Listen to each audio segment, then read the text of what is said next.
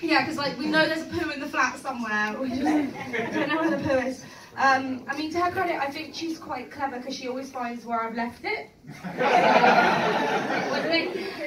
Good. So what I've started doing, right, is I like to get to know audience members a little bit at the top of my set, but I've realised when I chat to people, they can be quite unpredictable or boring. So what I've started doing is scripting it. So that it all goes smoothly. We're going to see how this goes this evening. So what is your name? My name is Anna. Anna, you sound absolutely terrified, don't worry.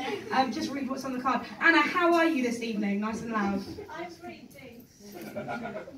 I'm already very impressed by your comedy and by your face. Okay. Thank you so much. No, there's no need to improv. Thank you.